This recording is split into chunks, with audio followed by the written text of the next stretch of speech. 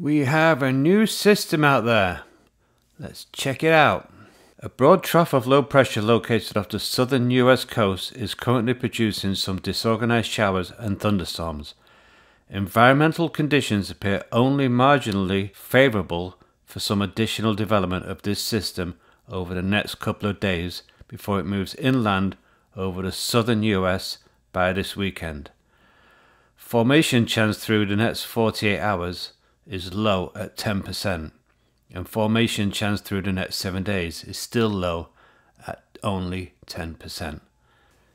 Alright, so we have a very cloudy day today on Marco Island. The temperature is going to be around about 89 degrees and a lot of cloud cover.